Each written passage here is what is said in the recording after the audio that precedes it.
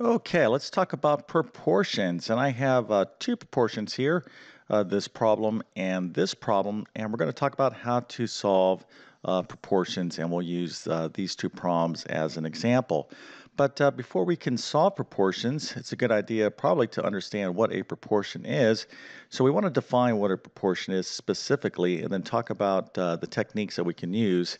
And there's a couple different techniques, but I'm going to suggest using one primary way to solve proportions. But this is a huge topic in mathematics. So you'll see proportion problems, set up like this. You also see it in geometry. So it's very, very important that you understand proportions, but not that difficult. So if you've been confused about proportions, stick around for a couple minutes and I think I'll be able to help you out and clear up any confusion that you might have. Now, just out of curiosity, if those of you out there watching this video are looking at these problems, you're like, yeah, I can solve this, then I think it might be a good idea to pause the video, work these problems out, and put in your answers, okay, for X and Y, what the solutions would be for these particular problems, because I am going to cover these. And then while you're at it, put into the comments what is a proportion? Okay, what's the definition of a proportion? How do you define it? Because this word is used quite often. It's like we will talk in the English language, oh, something's proportional to something, but we don't really kind of oftentimes understand exactly what we're saying when we're talking about this word here. So let's make it a little bit more interesting. If you want to put in your responses in the comment section, I'd be interested to see what you have to say. But anyways, before we get going, let me quickly introduce myself. My name is John. I'm the founder of TabletClass Math. I'm also a middle and high school math teacher.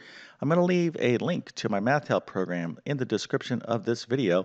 But very briefly, basically, I have 100 plus different math courses ranging from pre-algebra to pre-calculus and everything in between. So if you're at the middle school, high school, or even college level mathematics, I could help you out pass your course if you're having any difficulty.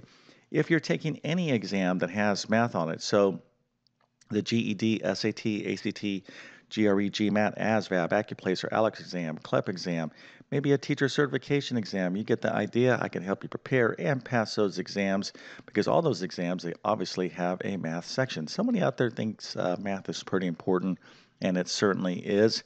If you homeschool, I have a very comprehensive homeschool math curriculum. You might be interested in checking that out.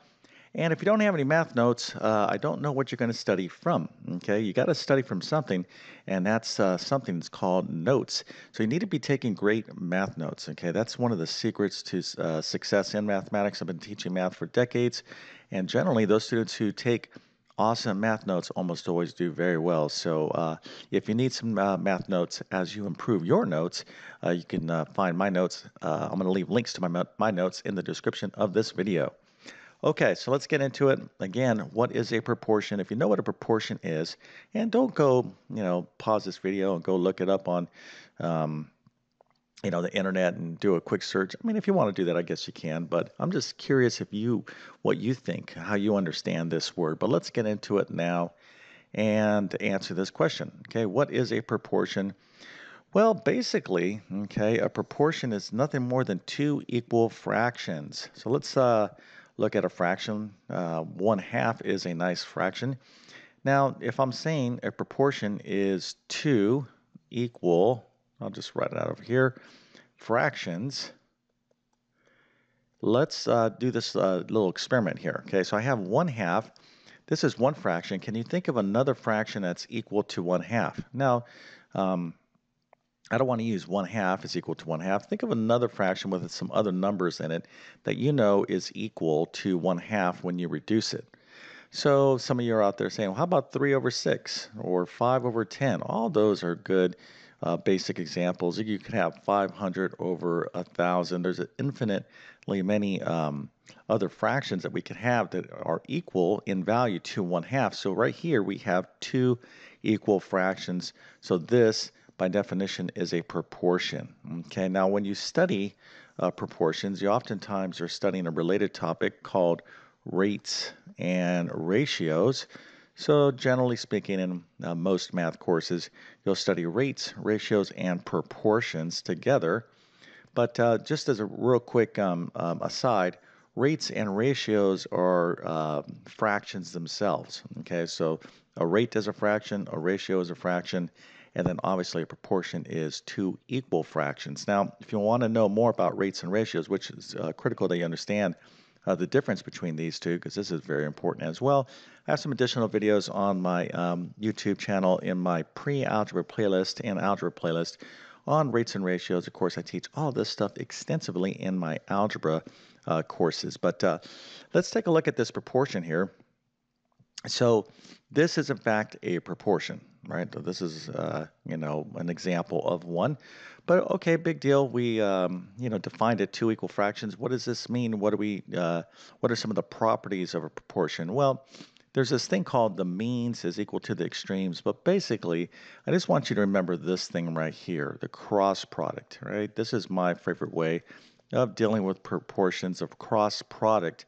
So cross and product. So product is what? Well, that's multiplication, and cross means you're kind of crisscrossing like this. So if I take the product crosswise like so, let's see what happens. So if I have 6 times 1, right, 6 times 1, is that equal to 2 times 3? Okay, well, in fact, it is. 6 times 1 is 6. 2 times 3 is 6. So in a proportion, the cross product is always true. Okay, this property will always be true. So you'll see some questions oftentimes when you are first studying proportions. Let's do something real quick. You might have a problem like this. Okay, 1/2 is equal to 2/5. And the question will be, is this a proportion? Now I'm asking you, is this a proportion? Well, if it is a proportion, the cross product is true. So to check this, we would just check the cross product, 5 times 1.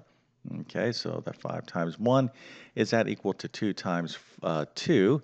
And we could see that 5 is not equal to 4. Therefore, this right here is not a proportion. Okay, so it's very, very important that you understand what a proportion is, how to check to determine if something is a proportion, and then obviously we're going to use the cross product to solve proportion problems, and that's what we're going to do right now. Okay, so here is our first problem.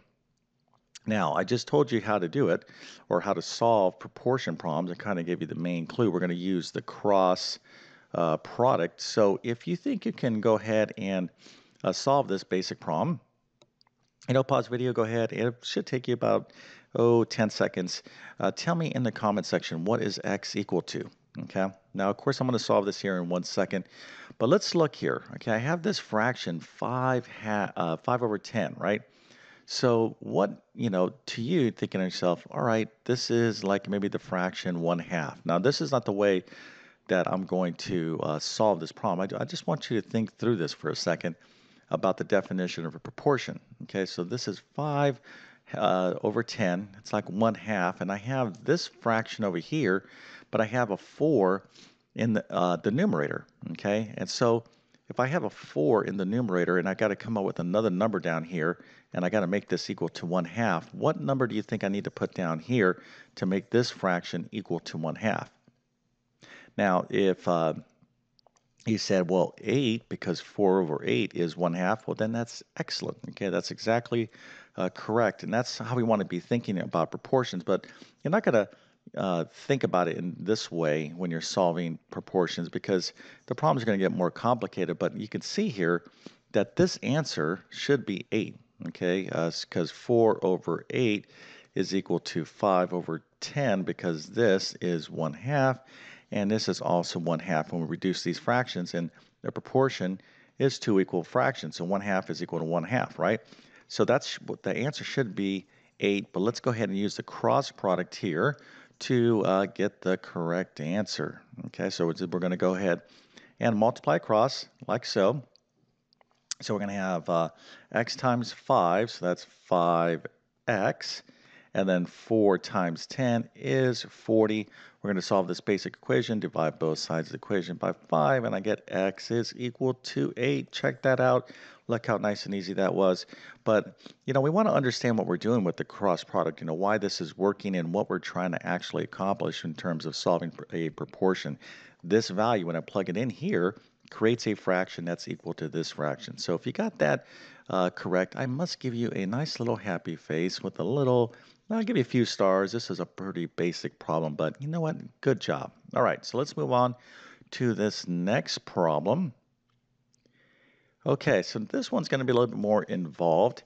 And so I got one fraction here, and I'm saying it's equal to this fraction, but I want to know the value of y such that it makes this, whatever value I plug in for y, makes this fraction equal to this fraction. Now, if you want to think about it, kind of how we thought about the last problem, just kind of reason through it for a second. Just say, okay, what would this have to be, y, such that I have to, what number plus 1 would have to be the numerator such that this fraction turned out to be equal to this fraction. Maybe think about it for a second.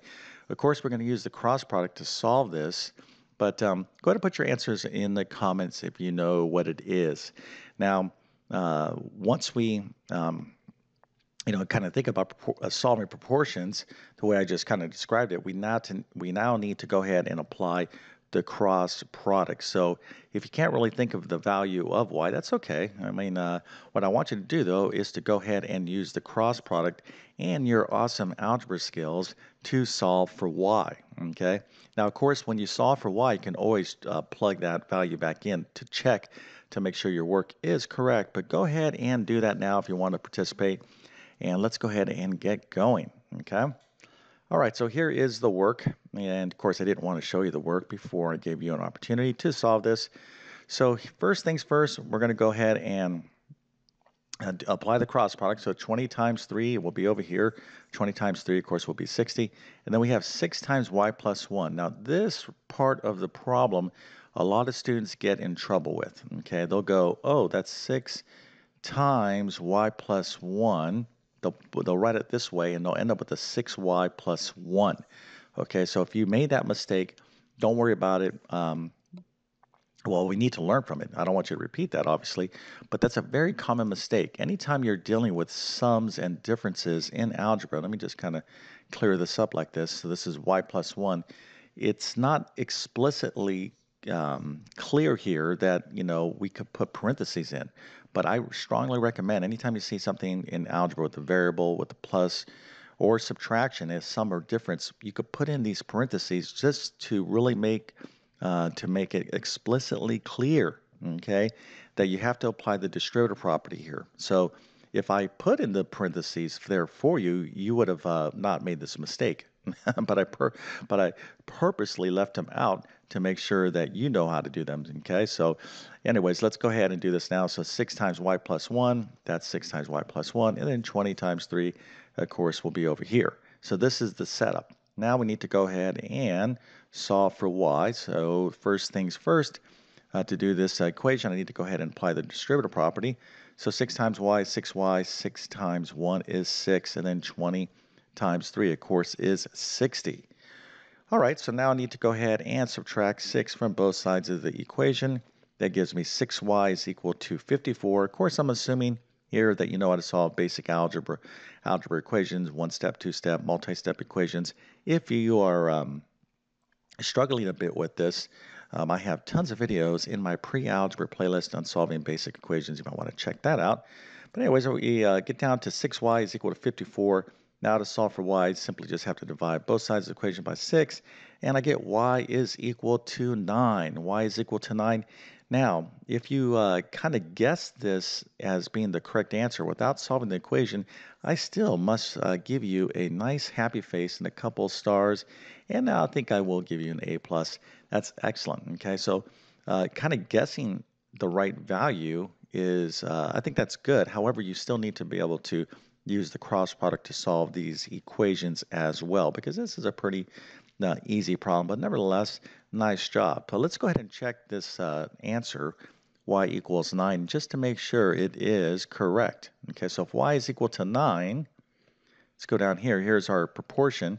So if y is equal to 9, if I plug in for y 9, what would I get? Well, I would get 9 plus 1. which last time I checked is 10. So it would be 10 over 20. Is that the same as 3 over 6? It is, because 3 over 6 is the fraction 1/2, and 10 over 20, I can reduce that to the fraction 1/2.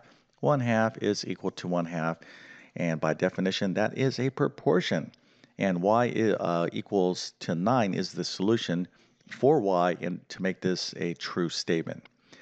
Okay, so that's kind of a quick review on proportions. Of course, proportions are used everywhere in mathematics and science. You really got to understand them. But like anything else, you got to first start with the basics. One, what is a proportion? Two, what do we need to use? What techniques can we use to solve proportions? And that would be the cross products. But as you continue your math education, and really get into other levels of mathematics, especially like in geometry, you start learning a lot of different type of other properties of proportions that are pretty cool. Okay, so there's other things that we can do beyond the cross product to work with proportions, and you'll want to learn those as well. But first things first. We want to get you to understand how to solve these basic proportion problems, and hopefully this video, accomplished the goal of helping you out. And if that is the case, please help me out by smashing that like button.